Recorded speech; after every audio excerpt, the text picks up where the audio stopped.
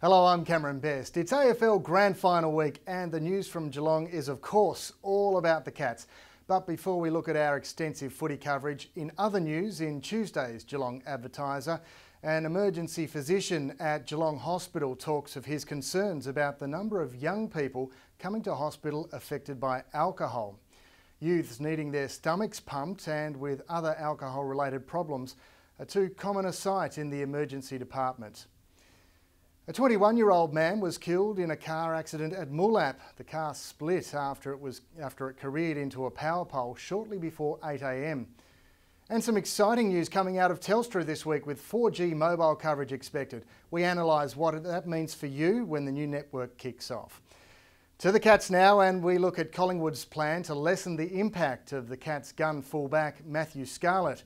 James Addy also has his say on the big game. He says the Cats' softer entry into the grand final does not give them an advantage over the Pies. Podsy also talks about his relief after being cleared for the big one by the match review panel. And in good news for Cats fans, J-Pod is tipping injured Cats Stevie Johnson will play on Saturday.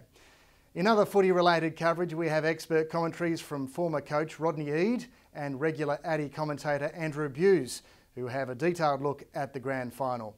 Of course, there'll be coverage of all the glamour of Brownlow night as well.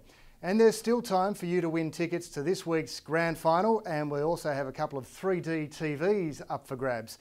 Remember, there are special grand final editions of the Geelong Advertiser every day this week.